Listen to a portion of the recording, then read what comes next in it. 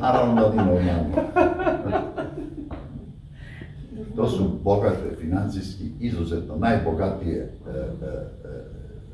fabrike svijeta i oni sa svojim novcem jednostavno diktiraju šta će se raditi. Evo sada u Hrvatskoj sestre medicinski rade za 5.000 mjesečno. Manje. 4, a rade 15 sati. Sve tudi u Sloveniji. I sad idu u štrajk. Dakle, štrajka će. Međutim, s tim štrajkom neće nastradati ljudi koji su u bolnicama. Znači, država bi trebala da štiti svog građanina od svega, pa i od bolesti. Kako si rekao, treba dobra mafija koja će dovesti u red ovaj svijet. Ovu mafiju sa zakonom pod rukom, treba nam mafija bez zakona. Mafija, to jesu kriminalci i ubojice, ali sa kodeksima. Ne razumijete? Znači, tamo onaj koji je ukrao 10 miliona, oni dođu i kažu, donesi mi sutra tih 5 miliona, ako ne, onda dobijete ruku u glavi.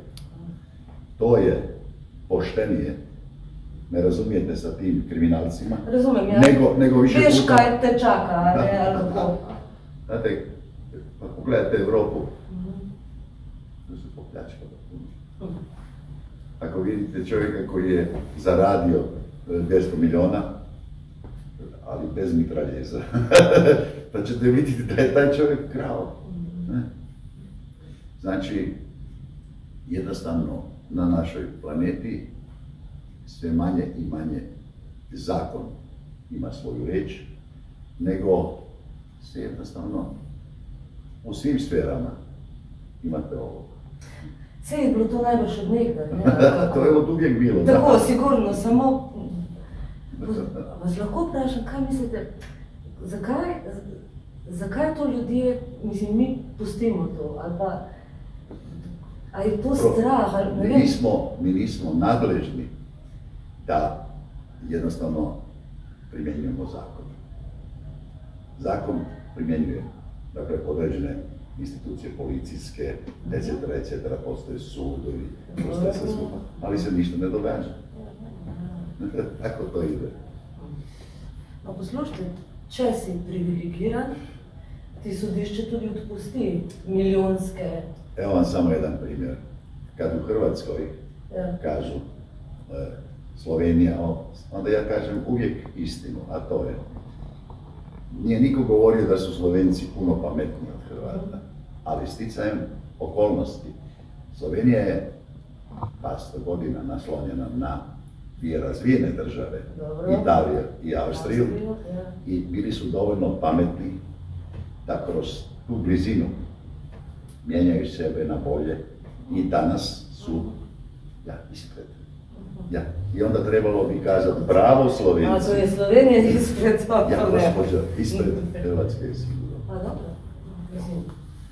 Kad pogledate samo primanja plaće, pa ćete vidjeti da je i tu razlika. Te kaže, onda nisi dobar ako ne lažeš. Onda bi ja mogu kazati, ma kakva Amerika, kakva Engleska, kakva Njemačka, Hrvatska je, ali to ne bi odgovaralo realno stanje. Ono pitanje me je interesantno, da li će se možda jednog dana moći ta farmacija apstrakirati, da će ljudi to tvojom metodom moći od nekih problema... Pa tako, da domaži! Da tuči može svakome dati... Gledajte, oni su pokušali i pokušat će uvijek mene zaustaviti, što je jako teško. Vidite ovo, kako su se pripitomili kad su gledali šta se događa na čovjeku koji de facto gubi život. Jer je tada već bilo kasno njemu rezati nogu. On bi već bio otišao. Ali dimnjačar je. Zamislite dimnjačar. I ja sam mu dao sve od sebe da ga spasim i spasio sam ga. Imate zdaj tudi, kako bi rekla, še terapeute, neko tudi... Da, imam terapeute moje po svijetu koji mogu isto to raditi. Tako. To je moj cilj. Vam je zdaj lažje, malo? Ja. Jedna prirodna metoda koja ne košta ništa. Znate, naš obrambeni sistem je sagrađen određenim energijama, a te energije ne košta ništa. Njima je tu koliko god hoćete, samo je treba primijeniti. A vi zasad si rečete da ste pravzaprav kot nek mehanik, da ste ta imunski sistem, telo, da mu pomagate, da se sam potem... Znate, sam izraz... Mehanik je. Vidite, sam izraz obrambeni sistem. Znači, čovjek ima taj sistem da ga brani od određenih bolesti.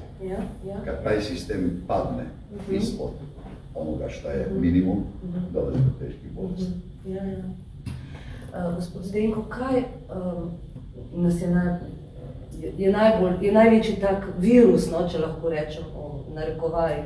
A smo sami sebi, drugi ljudje, stres, to, da nas je strah, kaj bo jutri, s kom bom na stara leta? Ono što je jako bitno znati, fotografija Japanca koji je u Tokiju.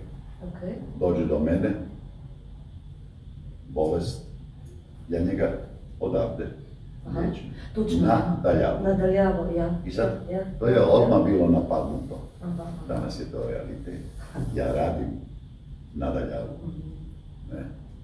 I onda je bilo u Sloveniji ljudi, kad sam mu rekao, čite, ja ću vas raditi nadaljavu. Onda je čovjek jedan bio ono, ovo je nije normalno. Međutim, nakon par dana bi se javio telefonom i rekao, gospod Domančić, puno hvala. Boljše mi je. I ja to mogu uvijek dokazati. Ja sam tu. Neka se skupi ekipa najboljih medicinskih stručnjaka i vidit će da se tijelo tog čovjeka, duh njegov, da se polako izvlači iz te nevolje. E sada, da sam samo ja taj koji to može, onda to ništa vrijedilo ne bi. Ali svaki psihofizički zdrav čovjek bi to mogu naučiti. I kome to smeta najviše farmaceutskoj industriji? Sve smo na začetku. Molim lijepo. Dakle, ja sam slobodan kazati ono što mislim jer iza toga stojim i mogu to dokazati. Međutim, dokazivanja su prošla. Neizlječive bolesti sam, vidite što piše tamo, iscijelite Domančić, reporti sa znanstvenih provjera. To su radili profesori, doktori medicine i moja malenkost. I odjedanput me vole sada, svi naročite da svatko ima bolesnog obitelji. Ne razumijete? Imate vi ovdje vrhunske medicinske praktičare u Sloveniji. Ne želim imati ljude, zato što to, ali su mi prijatelji danas. Jer su se uvjerili da mogu ono što ne ide. Dakle, nisu izmislili te tablete da bi mogle djelovati kod određenih stanja, malo težih. I eto tako, stvorio se brend. Trudom, radom. Niti jedan, prošlo je desetine tisuća ljudi pored mene. Nema jednoga koji će kazati, on je meni naplatio 50 eura. Ste razumjeli? Razumijem. Eto, tako to je. Evo ovdje, dajte mi princ Poldi.